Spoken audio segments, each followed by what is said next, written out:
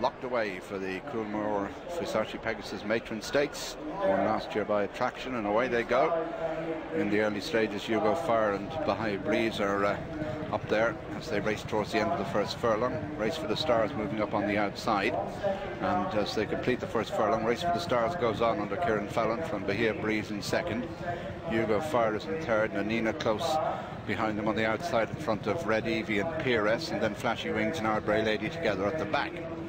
Cover just over 2 furlongs. Race for the Stars by a length and a half, followed by Bahia Breeze on the inside as they head down towards the 5. Race for the Stars the leader, Bahia Breeze and Hugo Fire disputing second. They're followed by Nanina and PRS racing together, less than 2 lengths in front of Red Evie and Ardbury Lady, and Flashy Wings and McKinnon in rear.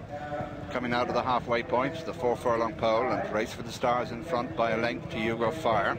Bahia Breeze on the inside. Then we have Nanina, blue cap, similar colours white cap as PRS, as they race towards the home turn now. Race for the Stars in front, followed by Hugo Fire in second, then Bahia Breeze on the rail in third. Nanina is 4, and behind these on the inside is PRS, and then Red Evie and Ardbury Lady and Flashing Wings are in the straight. 2 to go in the Matron, and Hugo Fire putting it up to Race for the Stars. Here comes Red Evie and Nanina on the outside, Bahia Breeze behind them. Race for the Stars the leader from Red Evie on the near side, and then Nanina between horses, then Hugo Fire as they race into the last 150 yards. Red Evie from Nanina, PRS and Flashy Wings running on the outside, but it's Red Evie the leader with PRS flying on the near side. Red Evie on the far side of PRS.